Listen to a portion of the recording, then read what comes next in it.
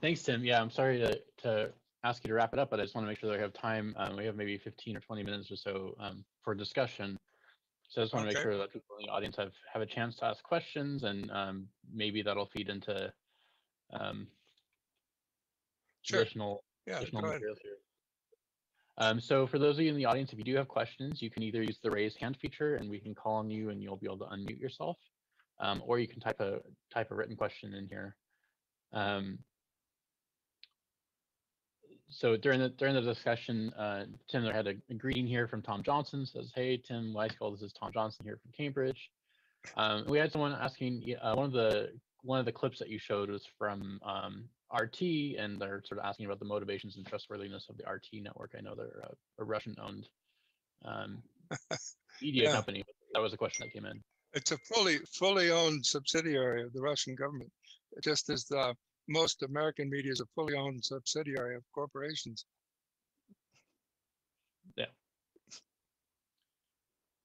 It's not to be trusted any more than the others. In other words, no, this is not a fount of truth. All sources need to be critically assessed. If you want the further documentation, it's available on the website. The Deutsche Welle did a special on Ivory Coast slavery, which I've linked to, so you can triangulate. Still more, there's another one from Al Jazeera. And you can imagine there are statements all over the place from Nestle's on this. So anybody interested in doing research on it should look into it thoroughly. Yeah, I've certainly encountered a number of similar, critiques of Nestle coming from a number of sources. So it's not just a RT source thing. I'm sure. I see a hand is up here from Madia Thompson. Madia Thompson. Yes. Hi, Professor Weiskel. I'm trying to remain calm because I'm so excited to hear someone talking about places in West Africa, and particularly Cote d'Ivoire, where one, where places are just.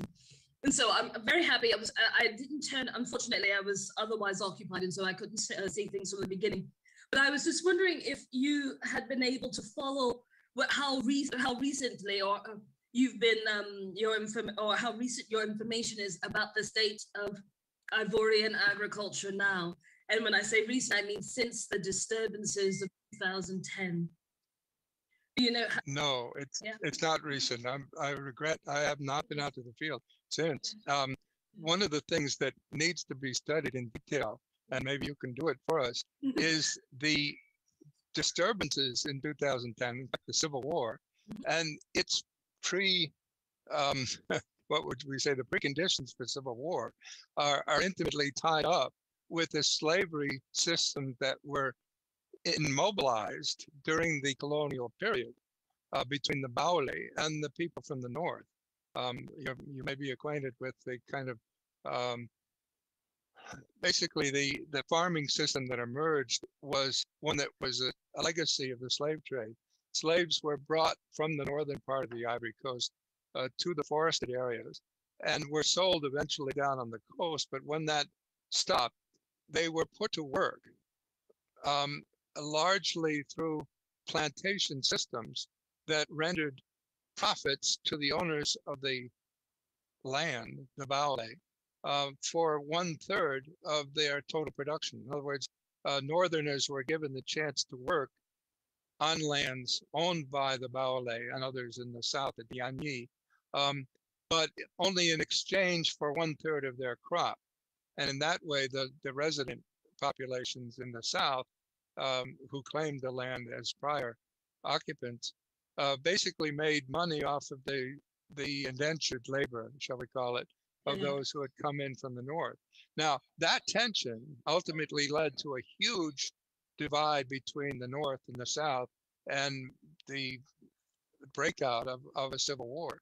I have not caught up since. In fact, one of the tragedies of the Civil War is that a lot of the documentation about the colonial period has been lost as the archives were destroyed. That's very interesting because that's a little bit of information that I don't have. You've actually put a whole lot of things. It's Cote d'Ivoire is rather close to me in many ways, and I won't go into too much detail, but let's just say that my father spent many years there. Oh, good. So it's and there's certain things that I, as the academic, am somewhat interested in. Oh, good. And okay, so the other question, the follow-up question I had essentially was about the state of the rice programs, because you did mention how rice has now been, you suggested what I remember seeing when I was actually in Cote d'Ivoire many years ago working on a rice project. Right.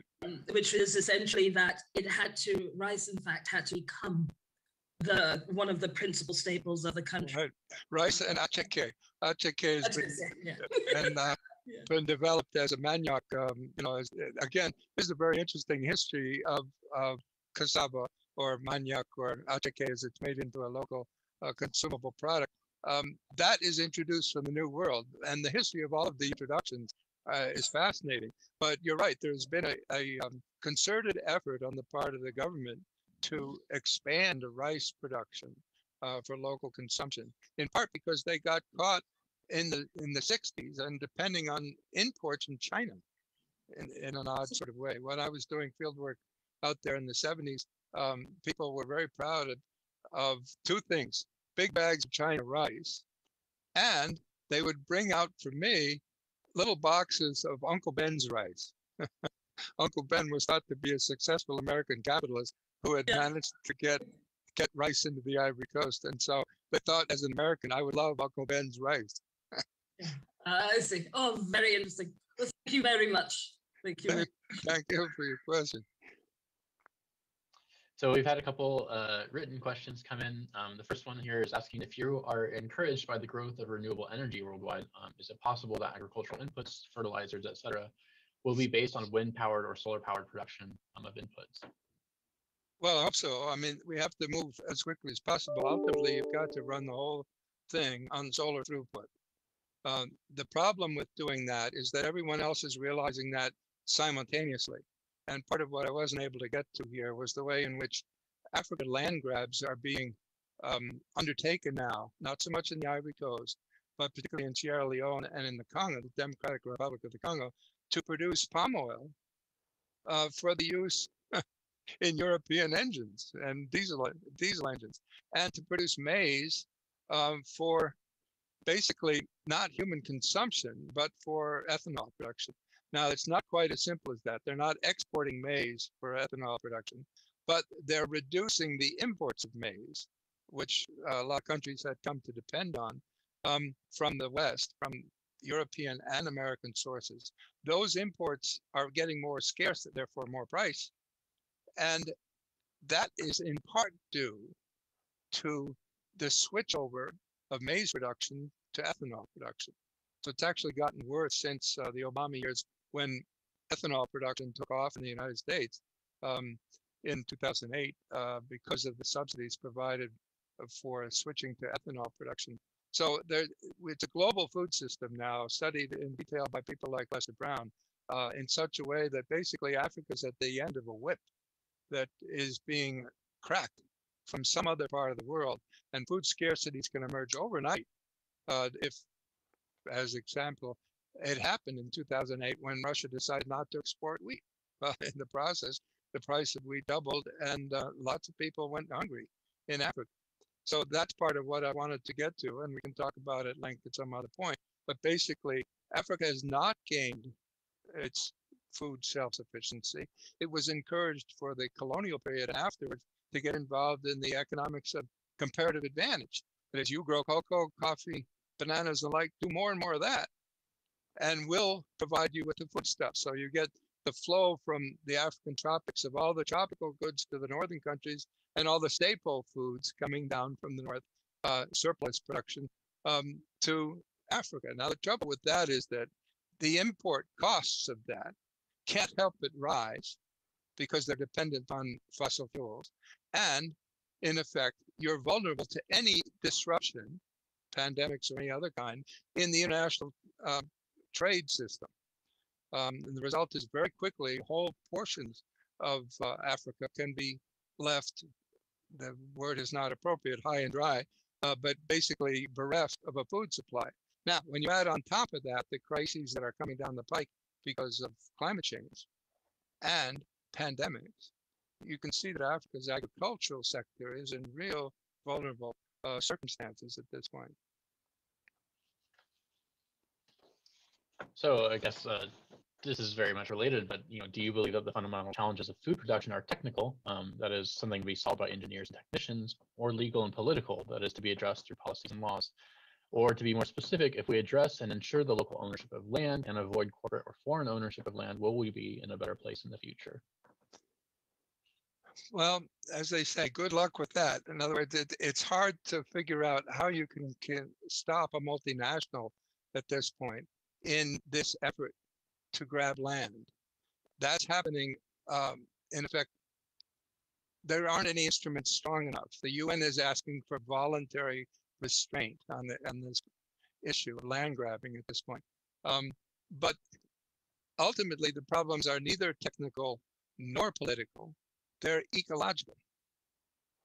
And what's so tragic in Africa was pointed out by the Dutch ecologists back in the 1950s and 60s is that topsoil is being eroded and destroyed. Water sources are being poisoned and again destroyed. The basic fundamentals of the agronomy of African production are being attacked at the same time that the variables, that is the wind and weather that is going to hit them, are being accentuated. Now, the problems that are expressed immediately are droughts and floods, right? In Mozambique or in Southern Africa, you can have droughts for some years and floods in other years, both of which devastate agriculture, right? And you get people driven off of farmland into, in many cases, refugee camps or cities where they're having to consume greater and greater amounts of food that aren't produced in Africa, but are shipped in. The dependency ratio, in effect, is shifted very decidedly towards external dependence on food supplies. Now, if you do that too long, especially if it breaks out in civil war in many parts of Sudan and elsewhere in Ethiopia, and you get people in refugee camps long enough, the agricultural expertise is not passed down from one generation to another. And you're taking people out of the agricultural sector at the same time, that is, they're not learning how to grow things. At the same time, they're becoming dependent upon an external resources for the food supply. So it's a real bind. And I'm not sure that the political structures are yet available. It's not just a matter of redistributing land or putting in new incentives for locally grown foods and the like. It really is a kind of structural problem that's far more fundamental and has to do with now the big reversal in international agricultural advice that has taken place in the last few years, when they realized the economics of comparative advantage has driven these countries into real disasters. And they're now the new watchword for the international agricultural organizations is survivability, or as they're calling it, local sustainability. That is, we want to produce or encourage economies to invest in food self-sufficiency, right? Self-sufficiency. Well, wait a minute. That's where we started out in the colonial period. If you recall, historically, people were disdainful in the colonial administrations of subsistence agriculture because it only produced for self-sufficiency, right? They had to be encouraged to go into cash cropping, into export agriculture. Now, self-sufficiency is being seen as a good goal. How are you going to engineer that? That is, reduce the distance between production and consumption and valorize local production techniques and the intelligent use of local agricultural resources without depending upon vast amounts of fertilizers, tractors, and imported petrol-intensive systems. That's going to have to be wound down. But its problem is located ultimately in the ecology of agricultural production, not the economics, the politics, or in fact, the technology being pushed by the petrol-intensive efforts in the tradition of Norman Borlaug. Now, it's not fair to blame Norman Borlaug for everything that's come since the World Food System, but by giving, in effect, a big leap forward for petro-intensive agriculture, he's placed large parts of Africa and certainly other parts of the third world in a very precarious circumstance, where more and more people are coming to depend on fewer and fewer crops grown in narrower and narrower regions with greater and greater subsidies from something we know is becoming more scarce, petroleum. It's becoming more scarce, which isn't its biggest problem. It's also having enormous system-wide impact in the CO2 it contributes to the atmosphere, and therefore is changing the very circumstance of agriculture, that is, the climate. So you've got to wind it down and relocalize it. But the instruments we have are so, it's like trying to do dentistry with a jackhammer. In effect, you're not going to be very effective by just saying, well, we can pass a law or we can give out new incentives. They've got to be much more attentive to the local ecology of these things.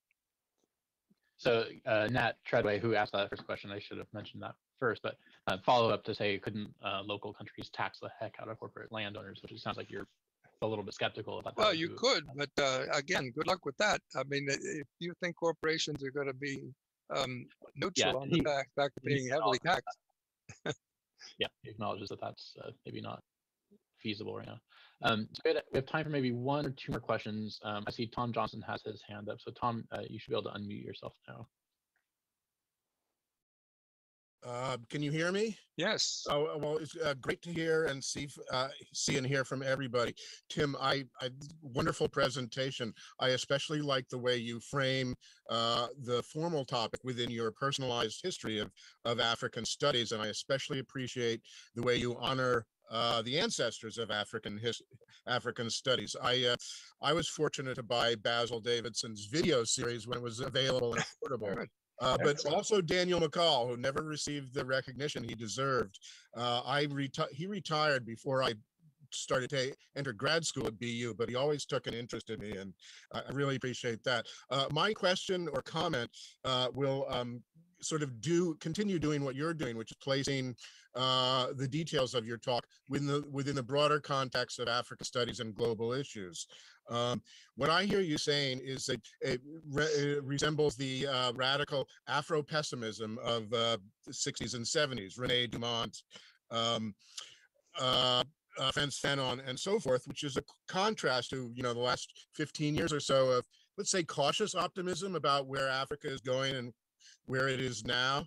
And so I wanted to ask you if that is implicit or you want to make it explicit. And my guess is that in a way, both views are true, but what we're seeing is some sectors of economy and society prospering while others remain left behind. Kind of an old story, but with much more urgency with global climate crisis operating now. Thanks a lot. Thank you, Tom. I think in general, you're quite right there, that basically I was heavily influenced by people who observed what was going wrong early on and were swept aside by the euphemisms and hysteria, one might say, of growth economics, thinking that you could infinitely grow on a finite planet. That just can't happen. I mean, that's the new realism. It's not so much about Africa. It's about the recognition of the limits of the human enterprise, basically. You can't, as Sir David Attenborough put it, you can't have more people on the planet that can be fed. So you have to be attentive to how they're going to be fed. So I think we have time for one more quick question. I see that Jim McCann had a question here. Thank you, Tim. The ecological context of food production links to climate change, and this affects the land grab phenomenon. Can you address this? IPCC mapping directly addresses what are issues for key regions where the land grab is taking place, right? Or no, you should say. That's how he wrote it. Yeah, well, it does. The IPCC has done its best to try to chart some of these projections, where we're going to have droughts and where we're going to have floods and the like. Basically, the overall question has been answered more thoroughly by people like Bill Muma out at Tufts University, who worked for years for the IPCC in summarizing the science of the world on this issue. And the emphasis has been on things are going to be more what they were like. In other words, drier places are going to get drier. wetter places are going to get wetter. And in the process, the base temperature is going to be increased in all areas. This means that severe weather can be quite dramatic and quite devastating to agriculture in any one area. And droughts can be more prolonged, maybe going into 200 or 300 year periods. I mean, really strange weather. This is not so much climate change as climate weirding, as John Holder put it. It's not global warming, it's global weirding that we're going to be up against. And he mentioned this for years while he was in government, and then in the Woods Hole Research Center since then. But people are looking at the stability of agricultural production on the Earth's surface, are getting increasingly concerned about water supplies, and especially the vulnerability of irrigation systems that were so much a feature of the Borlaug Green Revolution effort. It was a package of irrigated water plus all the pesticides, herbicides, and fertilizers that you applied, all of which are becoming more expensive at the same time that water supplies are diminishing and becoming more and more polluted from other efforts, as well as agriculture, but other efforts like fracking in large parts of the world for oil reserves. So the trajectories are not good. They're going in the wrong direction. Relocalize, re-autonomize seems to be the long-range strategy for self-sufficiency, now that the UN is embracing this notion of food self-sufficiency, or what they're calling it, food security. Now you find all the same organizations that promoted agricultural exports several decades ago are now saying, oh, we got to worry about food sufficiency. So yeah, keep an eye on the weather maps and the new projections of what they're going to mean as close as you can through the IPCC and other local science organizations, but don't bank on predictable weather. That's going to be the very the big joker in the pack, in a sense, is the switch. And globally, the problems come when the American Midwest can't deliver the grain supplies floated down the St. Lawrence River and distributed to the world. They were called miracle crops because they were planted in Iowa and they came up in Burundi, right? I mean, this is, if you look at the global grain trade, it's more and more dependent on long distance. That's not a good strategy in a period for stability in a period of climate abrupt shift. Well, thank you, Tim. We're over time now, so I'm sorry to the folks who have questions outstanding. Hopefully they can reach out to you, Tim, via email. Sure, or we can look, if anyone wants to do it, they can, let's see if I can share the last slide here. Basically, you can, the last slide, and with an iPhone, catch up on things. In other words, this is, let's see if we can run through it here, but basically I can't summarize this in such a way that's useful, but you can scan in the QR code and get to the supporting information behind this on a website that has now about 60,000 links off of it. So you're welcome to use whatever you can get access to. Thank you, Tim. So yeah, thanks, Tim. A couple upcoming events. Next Monday, we will not be having a Rodney. It is a Patriots Day holiday here in Massachusetts. But our next and final Rodney seminar for the semester will be Monday, April 29th, 12:30 p.m. Eastern Time with Abdullah Sunai, presenting on projecting life, Boko learning, and religiosity on a university campus in West Africa. Your registration for today's event will also work for that. We also have on Wednesday, April 28th, I think that is actually not, oh, that is April 28th. I'm sorry. The next Rodney is April 26th. I put the wrong date there. On Wednesday, April 28th, 2 days later, 6 p.m., we'll have our next Cinema Freak film discussion about Fatima. You can watch the film if you're BU affiliated with the link I put there in the chat. And then finally, there's our full events calendar you can see at the end. So thank you all so much. Thank you, Tim, and we'll see everyone soon. Thank you very much, Eric, for setting all of this up and managing it. Thanks. Take care, everyone.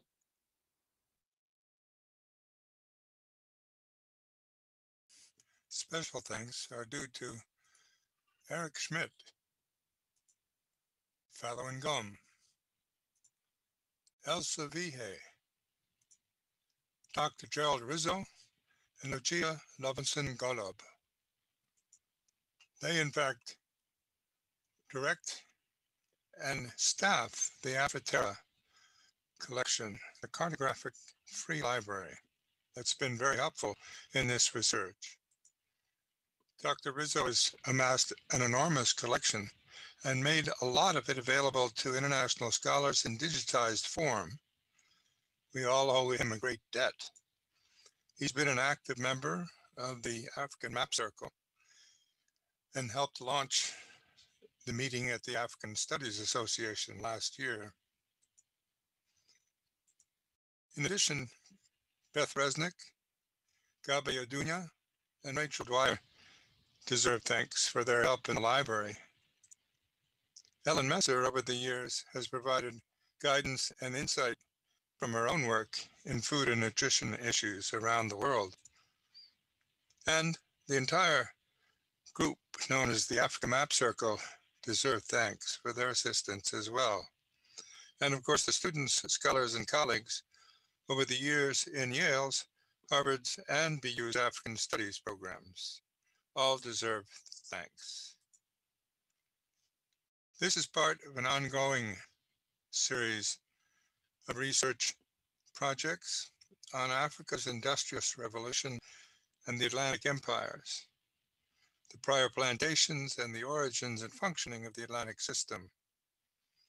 Africa's prior plantations supplied both the food and the manpower for 4 centuries to create and sustain multiple European empires in the Atlantic. It's referred to as Africa's industrious revolution because it wasn't an industrial revolution.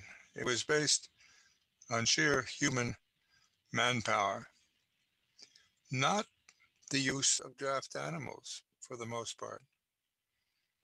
And yet it's that manpower that created the crops, and built the forts and the entire infrastructure for the export agriculture and the export of manpower over the Atlantic for tens of millions of people.